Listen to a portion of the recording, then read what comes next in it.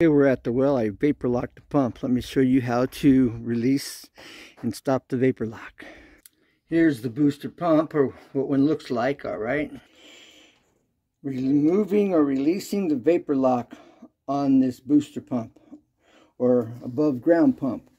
Normally you'd take two of these crescent wrenches, no, not crescent wrenches, pipe wrenches, all right, and then you would place them in this position.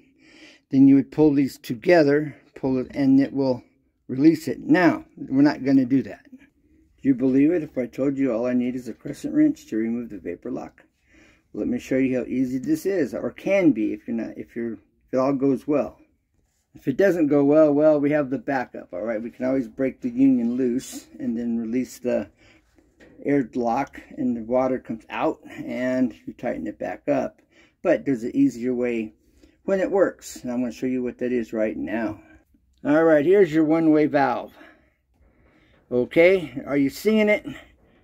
All I'm going to do is I'm going to put this here, and I'm going to pull it. I'm going to give it a little turn to tighten, just to break it, just an eighth of a turn, just a slight turn to break the threads loose if they're gonna, and then we'll tighten it up. We'll unloosen it.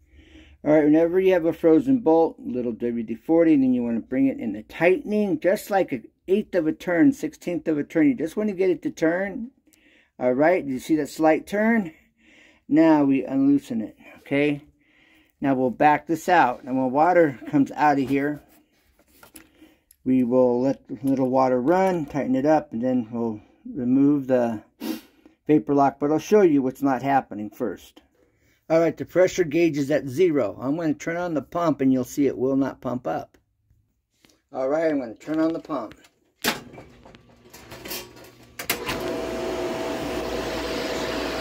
Oh, it's pumping. Ha! Okay. That wasn't supposed to happen, but it's beginning to pump up. But I'll show you what I would normally do. All right, but let's see if it will actually pump, because it acted like it was going to. So let's see.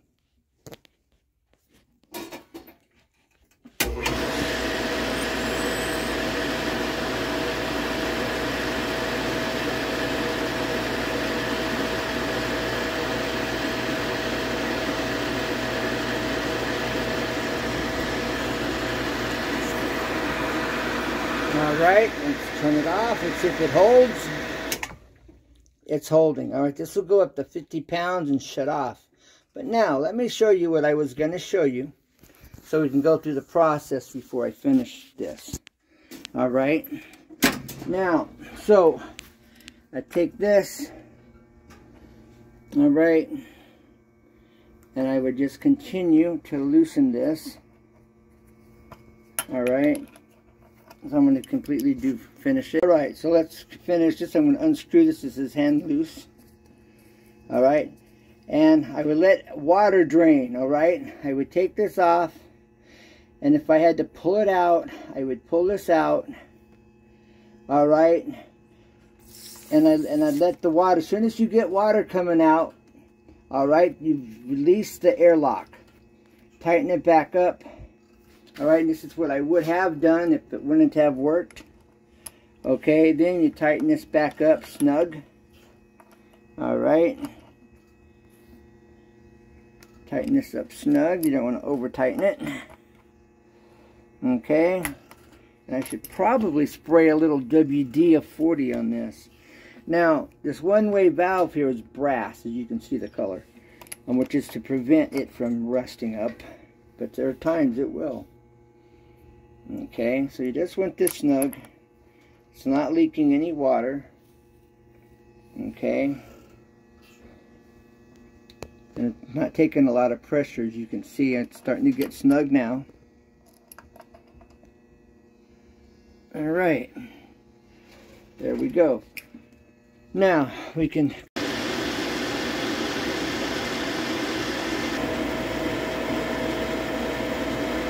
Alright, we're up 31 and then climbing.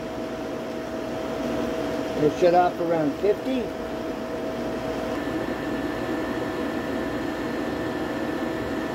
Alright, we're just about there. It'll shut off in just a second. Maybe 55, 53. But it will shut off here in just a second. Alright, let's see what's it going to shut off at. Alright, right at 50. Alright, the reason the pressure's dropping, I have a valve open in the house.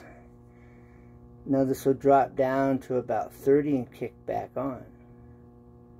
So I gotta go shut that valve off. Remember, home improvement tips. Check out my how to remove kitchen cabinet doors, kitchen cabinet hinges, and how to stain a window sill. It's a 2-foot wide window sill. Alright, see it slowly dropping. I gotta go shut a valve off. I got a faucet on. Alright, so remember, home improvement tips, and never give up, because there's always a way. Yes, there's always a way, always. So never give up, and tell a friend it's a win-win-win. So God bless, take care. Bye for now. See you on the next one. Pray for this country.